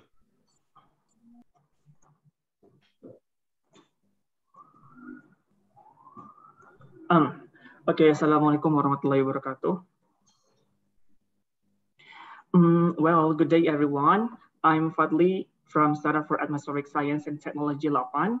I'm kind of the last person. Hello? Yeah, okay. Okay. Go ahead. Yeah, I'm kind of the last person for today in this room for presenting the research that we conduct. Yeah, the research that I conduct is supervised by my seniors in my institute, by Madam James Natra, Mr. Ginaldi Ari, and Dr. Asif Awadudin. Well, hello. Yeah, go ahead. Okay. I got it equal. I don't know why. Okay, continue. We depart from the background that we know that various kinds of disaster caused by rain include floods, landslide, or other hydrometeorological disaster, such as natural aviation accidents. So it is necessary for us to have early detection in estimating the level of rainfall and also improving the weather forecasting system to reduce the risk factors causing the hydrometeorological disaster itself. So there are several methods, that attempt to measure rainfall. we can use rain gauge, satellite, and also radar. But the rain gauge and the satellite, unfortunately, they have a very small spatial resolution. So we have like another option that is called as radar, because radar, although its coverage is narrower, but it has a high resolution and can be installed in any vulnerable areas towards flooding and landslide. Here they are, the weather radar classification.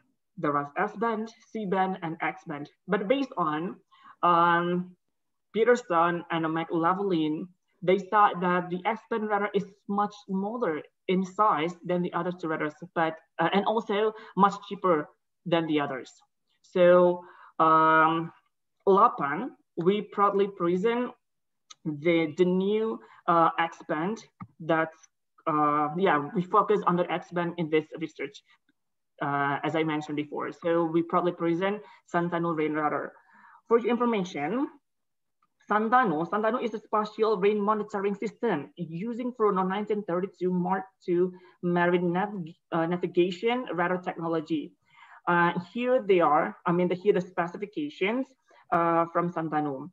And Santano is being installed already in several locations over Indonesia, such as Bandung, Bogor, Pontianak, and Esra.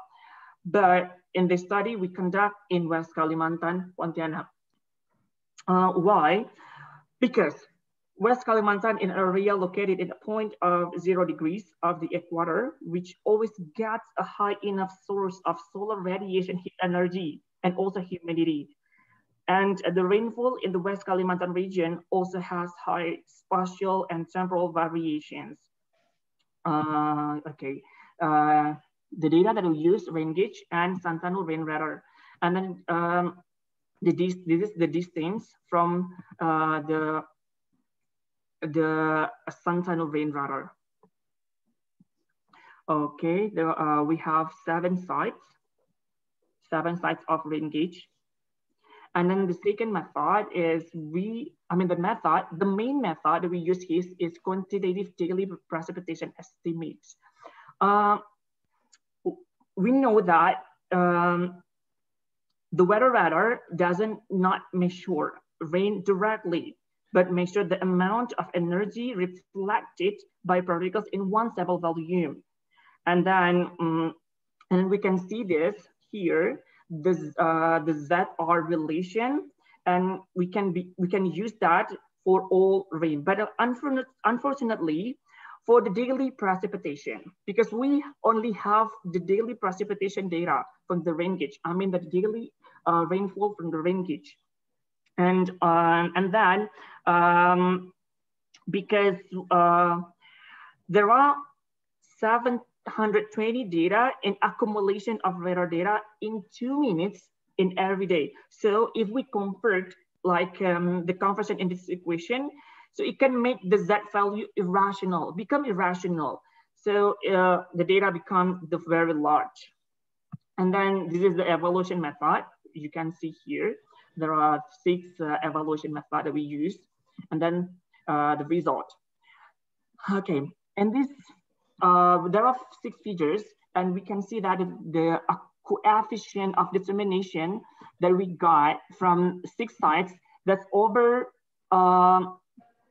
it's over 0.9, the coefficient of determination. So it means that over 90% of rainfall of the rainfall of AWS can be explained by radar reflectivity of Santano. It means that Santano succeeded to detect the rainfall, but unfortunately, one site we have the coefficient of determination in Rasau site that only 0.14. It means that only 14% of the rainfall of AWS can be explained by the radar reflectivity of Santano. And then we also combine the whole data, that from the 7 sites. So we have the new one, the new RZ relation. You can see R is equal to 0.9 dBz plus 5.55. And then we have better from the better coefficient of determination if we compare to what we got from the Russell site. So we have a 0.75. It means that is over more than 75%. More than 75% of rainfall of the AWS can be explained by radar reflectivity of Santano. This is the result of evaluation method that we have. Yeah, we as I mentioned before, that here in RS Rasal, so we have 0.14. I mean that lower than 50%. That a rainfall of AWS can be explained by radar reflectivity of Santano. And then this is the whole data that we combine to become one RZ relation. Yes, RZ relation for West Kalimantan. Well, this is statistical calculation that we display in a box plot. Okay, well, from the box plot, we can see that the blue one is rainfall of AWS. The black one is a rainfall of AWS, and the red one is from Radar Santano. We already calculate, we already get the rainfall of Santano. So we can see that generally rainfall value of AWS is the higher data than radar reflectivity of Santano. It means that with the larger data range as well. We can see the SB1 here, this SB Sebadu. Sebadu sites are the sites with the most diverse data, both rainfall of AWS and radar reflectivity of Santano 2. And then the green one, the mean value of rainfall of AWS is mostly about 10 to 20 millimeter. But for the mean value of radar reflectivity of Santano is mostly 5 until 15 millimeter. So we can see from this figure that radar Santano underestimate for the rainfall if we compare to rainfall of AWS or observation. Okay. I hope that this is the last slide. Yeah. In order to understand the capability of both data in estimating the rainfall events with varied rainfall, the study was identified by comparing the percentage of frequencies of rain events in each range of rainfall rate. So the rainfall was divided into 6 categories. These categories that 0 until 1 millimeter, 1 to 5 millimeter, 5 until 10 millimeter, and also 10 millimeter until 15 millimeter, 15 to 20 millimeter, and also over 20 millimeter.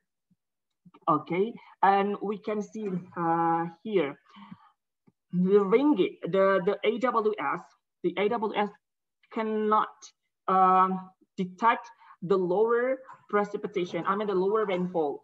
We can see that for 0 until 1 millimeter, the AWS cannot detect the rainfall in that range.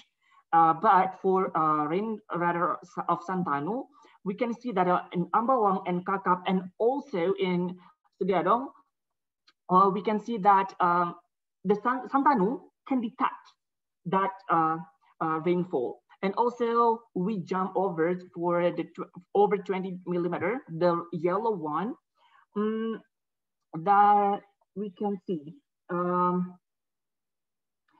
There is, that it is noticeable that AWS tend to not able to determine that as I mentioned before.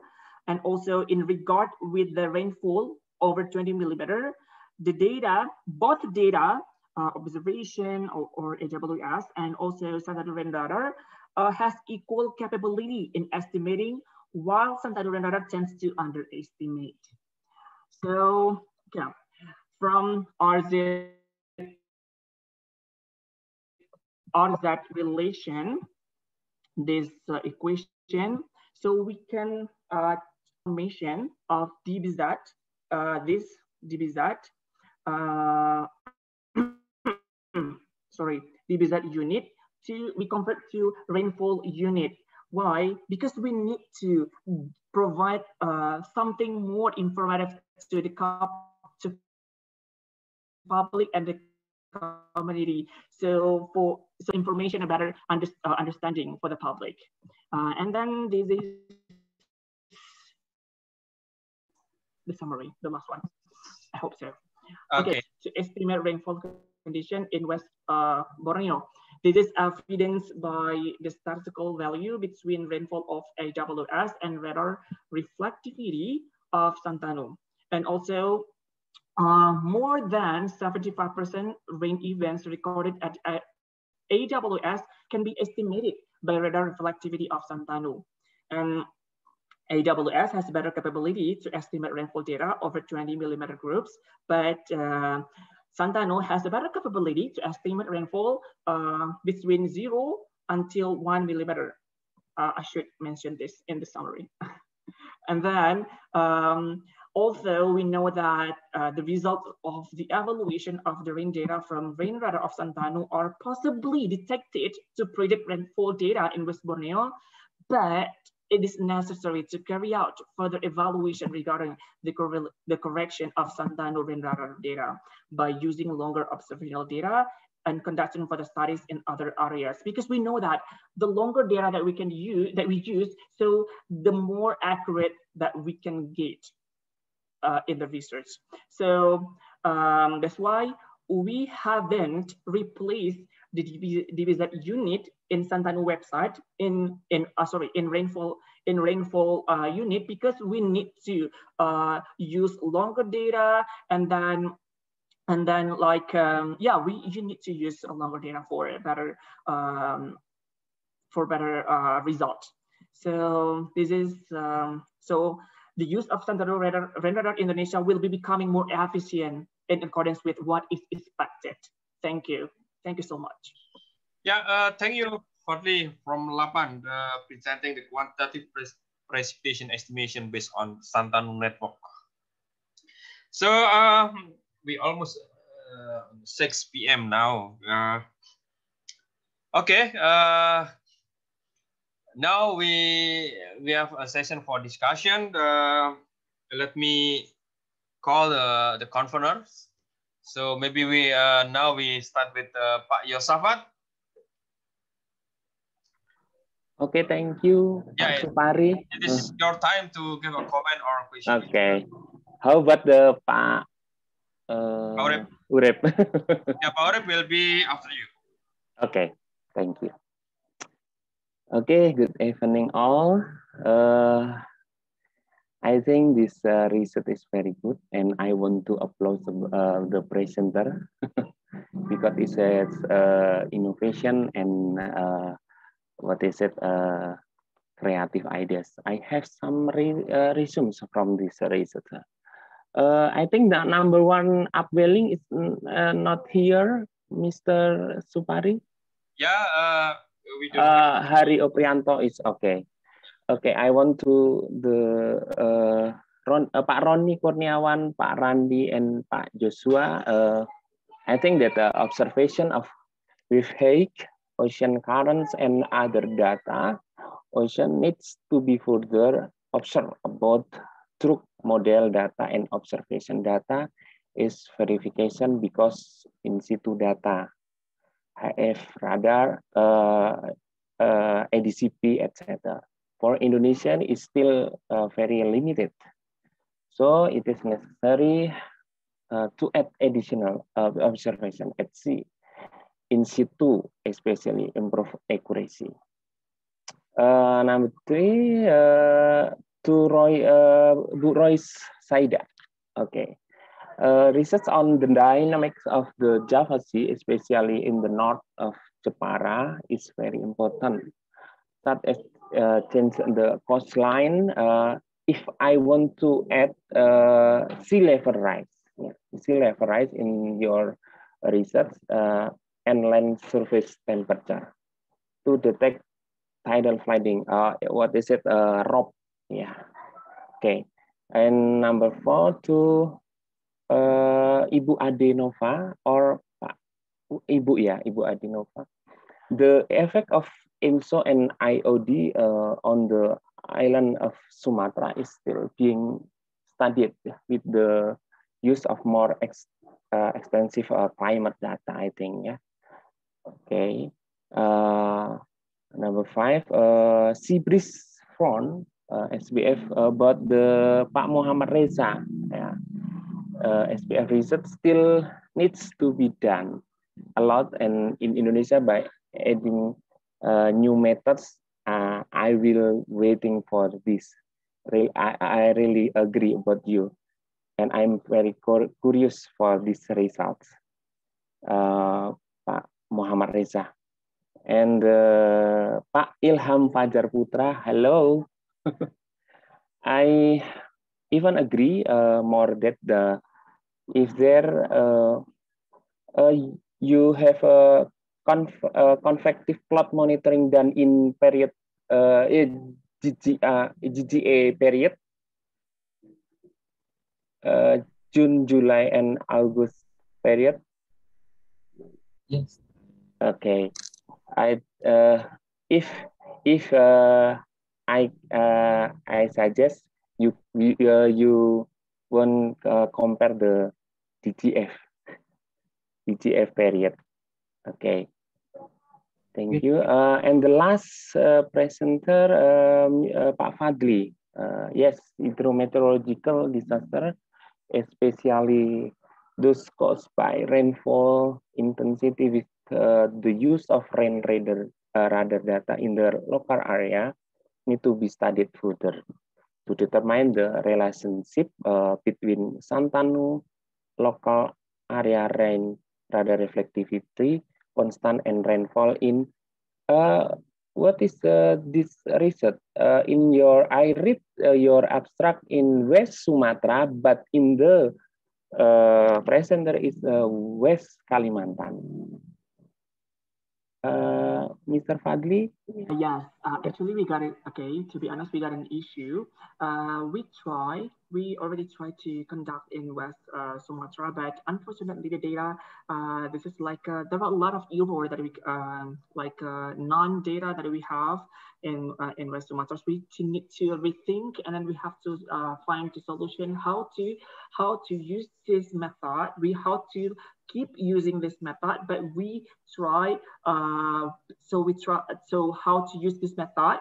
So then we jump to the, another location, but we still use the same method and the same instrument. Okay, in this presented as in West Kalimantan. Okay, that's a good idea, and thank you very much, Pak Supari. Well done for the presenter, and good evening. Yeah, thank you, Pak Yosafat, for the comments. Does any presenter want to verify or respond to the comment from Pak Yosafat?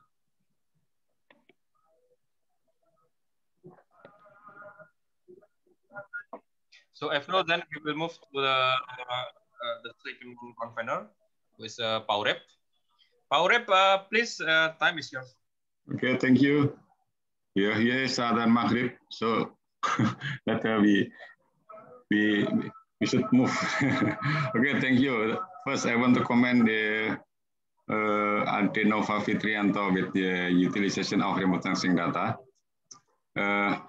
This is good presentation and material, but in your paper or your explanation, there is no explanation how the physical interaction between rainfall and the predictor. You only explain based on the statistic or correlation or others. So it will be better to explain or to discuss how the physical interaction between the phenomena. And then for Muhammad Reza Ferdiansah, I have no comment because the presentation is very, very good. This is new method, to detect the sea breeze. Maybe it's very useful to predict the extreme weather at Jakarta. It's very clear. And then Ilham Fajar Putra Perdana, assessment of convective initiation resting. I have no comment. It is good also. And the last for Pak Fadli, it is very impressive because the result of the verification between radar and rainfall data is very good. The correlation are almost positive one. It's a surprise. And I suggest that to estimate this material rainfall, in your paper, you just verify or to estimate the point rainfall, but it would be better to estimate the spatial rainfall, for example, around the kabupaten or provinsi. Okay, that's all, Pak Supari. Thank you very much. Assalamualaikum. Waalaikumsalam. So, thank you, Pak Urip, for giving comment to the presenter. And I would like to give opportunity for presenter to respond the comment from Pak Urip. Let's say, Ade Nova Fitrianto, will you give a response or clarify maybe?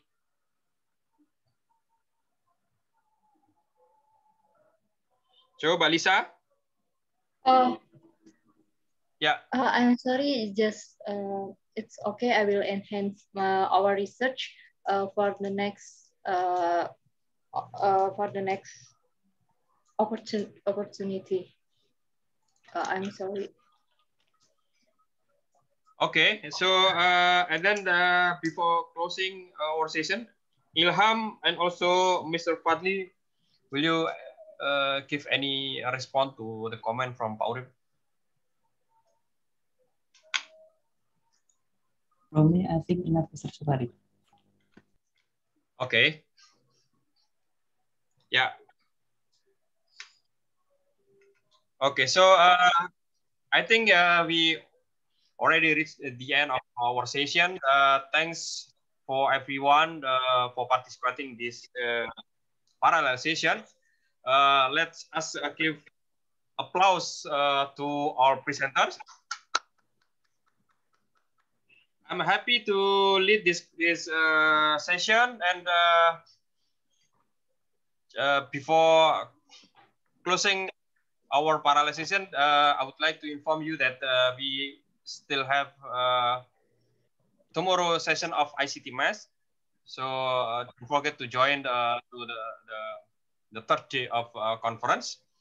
And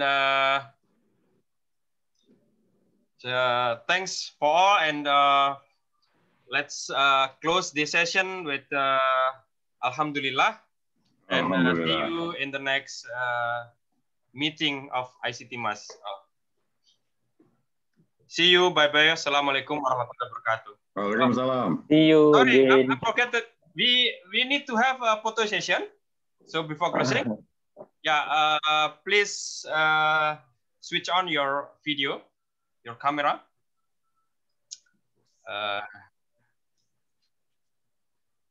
Yeah, I think we only need one screen.